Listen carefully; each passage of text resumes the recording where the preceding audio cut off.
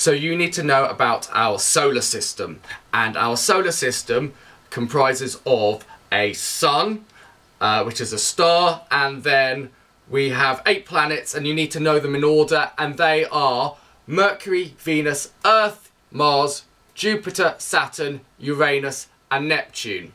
But then you also need to know about what's in the universe as a whole. And so we've got comets, and comets are made of ice and dust, and they will orbit a star. And we've got meteors, which are rocks which fly through the universe, and they can get very hot when they enter the Earth's atmosphere and burn up. And you've got galaxies, which are massive groups of stars all together, and they're very big.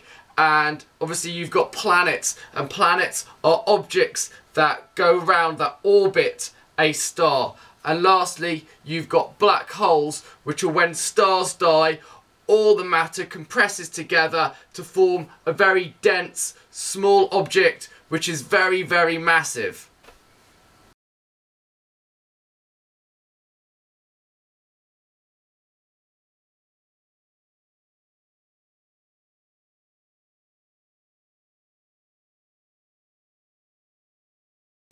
So, we know the Earth goes round the Sun. This is the Earth, that's the Sun. But why does it go round in a circular way? Why do bodies orbit in a circular motion? Well, there's the Earth, and I know that there's a force of gravity attracting it to the Sun. We can call that a centripetal force.